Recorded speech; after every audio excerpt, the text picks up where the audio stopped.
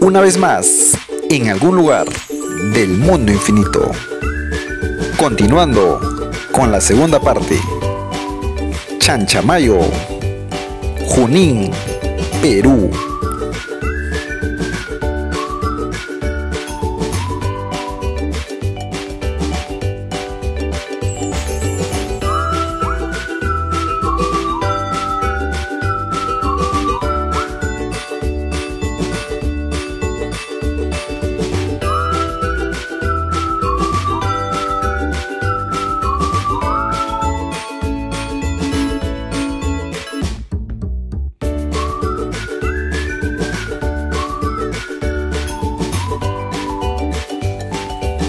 Llegando a Chanchamayo, lo primero que hicimos fue buscar un hospedaje con cochera.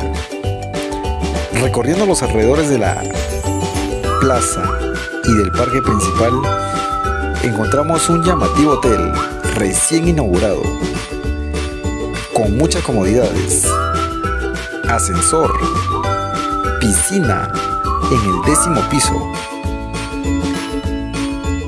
y con otras comodidades, habitaciones modernas y con una vista espectacular del paisaje de Chanchamayo. En el último piso cuenta con restaurante, donde desde ese punto podrás observar los 360 grados del panorama de Chanchamayo. Asimismo, tiene acceso a este punto a la piscina y a este maravilloso mirador desde las 10 de la mañana hasta las 11 de la noche. Definitivamente no te lo puedes perder. Espera, no te asustes por los precios, que son bastante accesibles. Una habitación matrimonial, 120 soles. Una habitación matrimonial superior, 180. Habitación doble, 120. Triple, 180 soles. Familiar para 3 personas, 180 soles.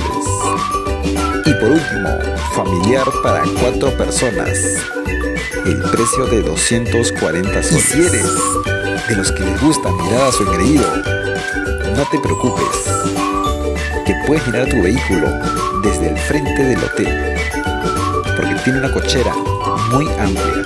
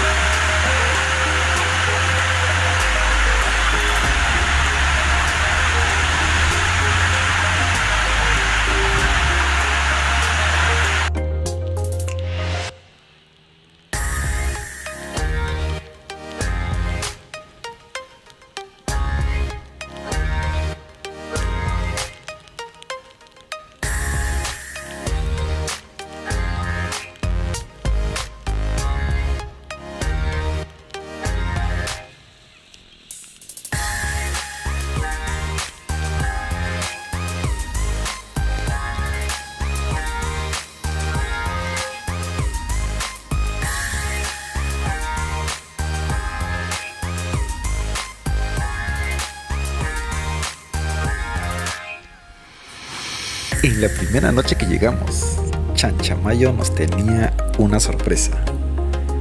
Resulta que esa noche llovió bastante fuerte. Y durante la mañana se iba despejando. Y eso no importó, porque la aventura tenía que comenzar. Salimos a la aventura rumbo al puente Kimiri, donde teníamos planeado visitar la catarata de las Tres Reinas. Había llovido tanto que fue necesario que llegara maquinaria pesada para que limpie el río.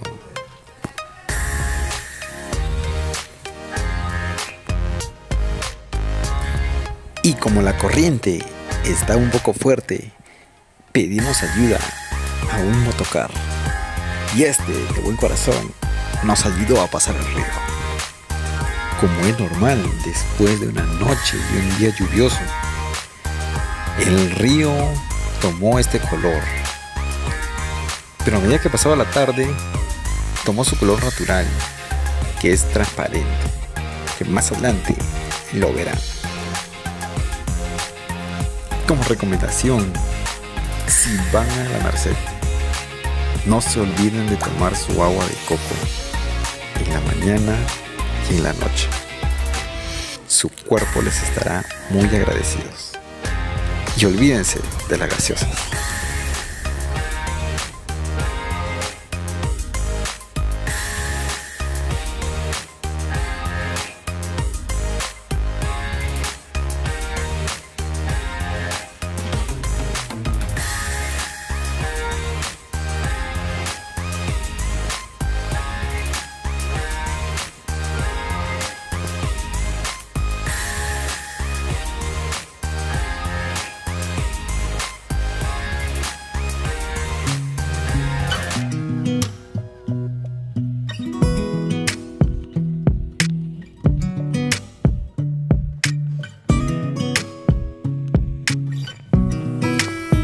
Y así comenzó nuestra aventura.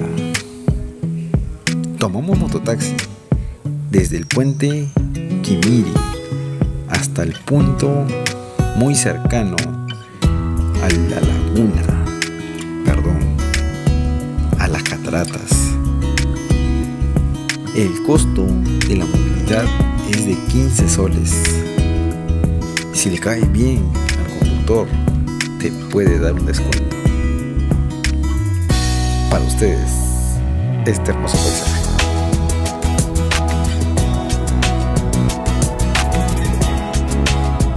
Llegando al campamento, tendrás que pagar 5 nuevos soles por persona.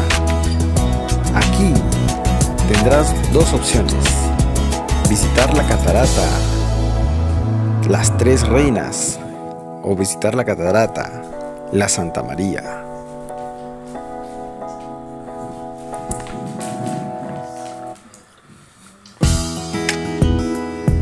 Si decides visitar la catarata La Reina, tenlo por seguro, tendrás un recorrido de grandes aventuras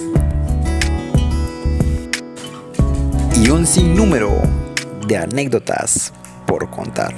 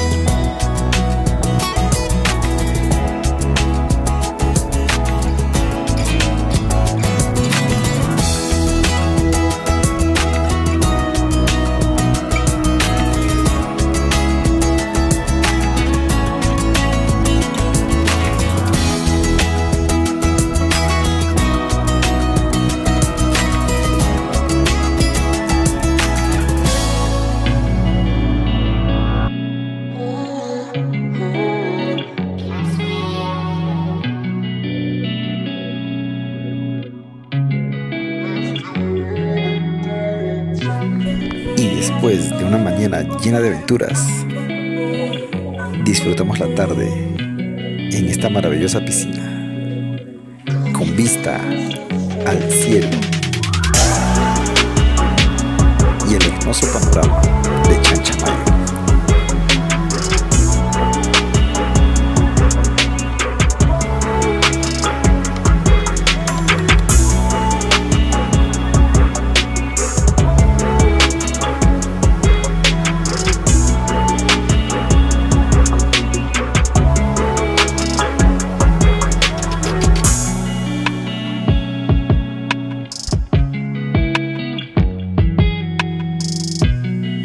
Si vienes a Chanchamayo, visita este lugar, porque de seguro tendrás una infinidad de fotos que no sabrás cuál elegir para poner en tu foto de perfil.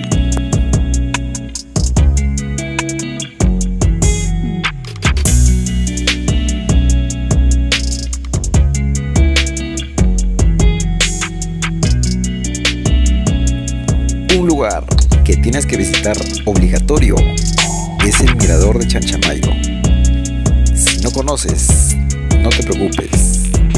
Pregunta a los lugareños y te darán las indicaciones.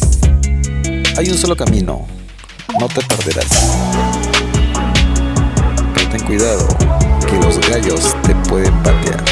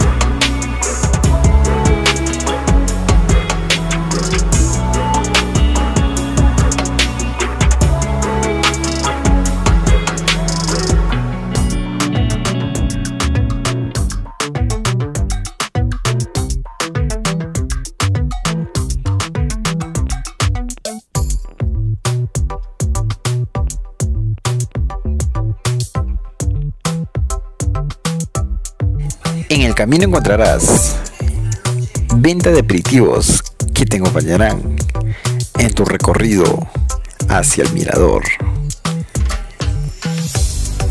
como por ejemplo la venta de coco, el agua de coco, el tacacho y entre otros productos de la zona.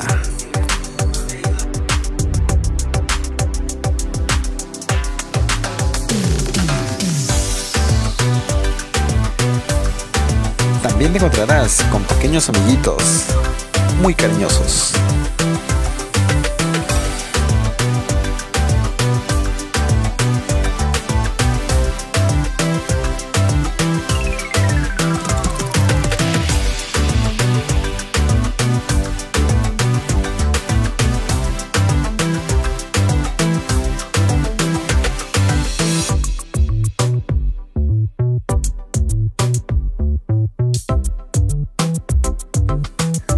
Si en el camino no compraste tu aperitivo o te olvidaste de ello, llegando al mirador vas a encontrar esta pequeña tiendita, el recreo campestre.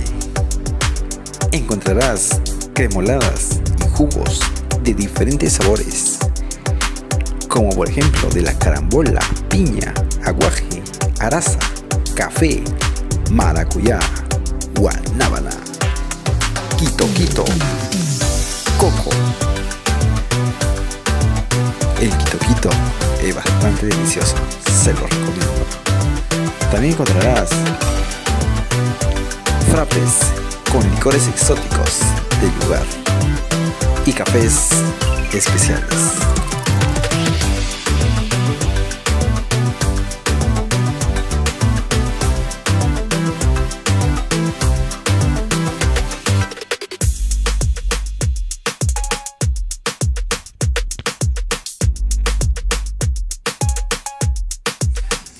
Mientras contemplan el maravilloso paisaje de Chanchamayo, les comparto los tours que pueden realizar en Chanchamayo. Aldea de Salud, la cascada de Sotarari, cascada Boca Tigre, catarata de Bayós, catarata del Tirol, catarata Velo de la Novia, comunidad Ashaninka, Maranquiari.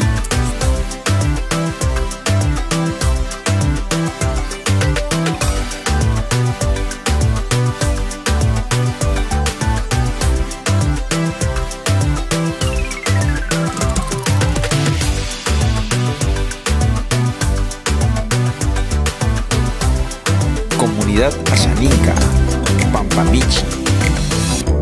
Fundo San Isidro, Jardín Botánico El Perezoso, Laguna Don Bosco, Las Reinas y Piscina Natural de Palmapata.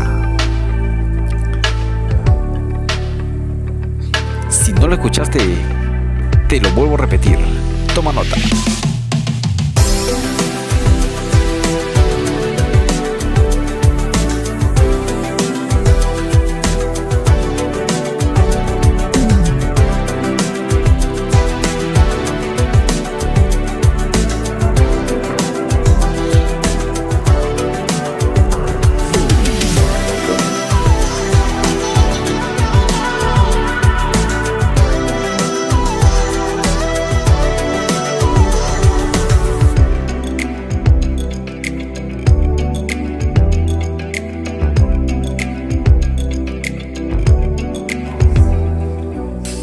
En el recreo campestre también podrás llevarte estos vinos con las diferentes frutas de este bello lugar.